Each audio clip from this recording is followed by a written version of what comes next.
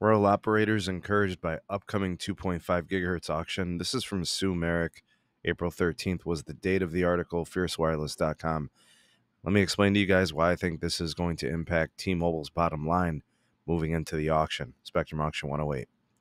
For those of you that are aware, and some of you maybe are not, Spectrum Auction 108 is for the last remaining available licenses for T-Mobile's frequency that they use for the N41, which is 2.5 gigahertz mid-band frequency. T-Mobile obviously has a big stake in it, and they want to shore up the rest of it, which is in these white spaces. Essentially, they're locations in between larger PEAs or markets that they can kind of fulfill all those coverage gaps where they don't have the N41. They can get these remaining and available licenses and pretty much secure a national footprint of wide, deep channel N41.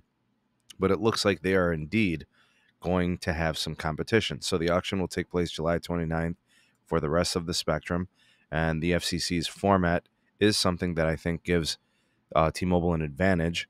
So all that has kind of worked out pretty nicely. They haven't had to disclose any information about what they pay for these licenses and leases, and that'll probably keep Verizon and AT&T out of this. But it looks like rural or regional based carriers are going to be involved here. It says here, we like this auction because it's rural focused. This according to the CEO of Cellcom, a Wisconsin based operator. He went on to say that big operators tend to scoop in some of the areas that everybody wants, and then that makes prices go up. So this could be essentially an opportunity for them to get involved and compete for these licenses, and they can build out their own 5G networks. The issue is that T-Mobile has deeper pockets than them. T-Mobile is a national mobile network operator that has essentially been saving their bags for this auction to secure the last remaining bits and pieces of their fragmented N41.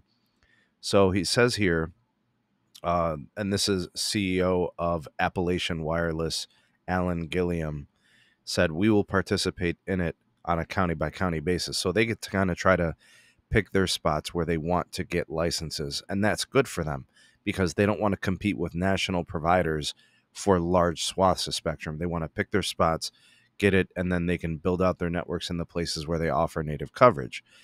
So they'll be taking a hard look at this, according to him.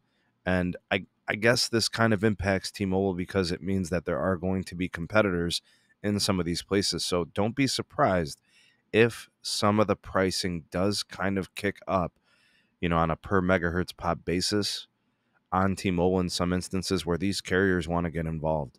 Because they want to build out their 5G networks too, even though they are regional, even though they have their little pockets where they offer native coverage. They too also want to get involved here. So it obviously is very valuable, and multiple entities want to get involved, even if it's not Verizon or AT&T. Moving on to the next story, 23% of postpaid subs would consider cable MVNO, according to a survey. This is Linda Hardis, the April 19th dated, Fierce Wireless. All right, so here is the data. I'm going to go ahead and increase the size, and we can kind of take a look at this. It's asking the question, would you consider switching to a cable MVNO, being Xfinity or Spectrum Mobile, bundling wireless with broadband? And what we notice here is there is a trend, and that is those that are a little bit younger, right, indicate something of, yes, I am considering a switch. So, wow, it may not be substantial, right? It may not be some huge numbers there, but it looks here like the postpaid wireless consumer would consider a switch to a cable MVNO for their mobile service. And it goes with age. And I think friend of the show, Roger Etner, spoke to this. The switcher pool does actually consist of a demographic that is younger. The more mature demographics tend to kind of be loyal, I guess. They kind of stick to the premise of if it ain't broke, don't fix it.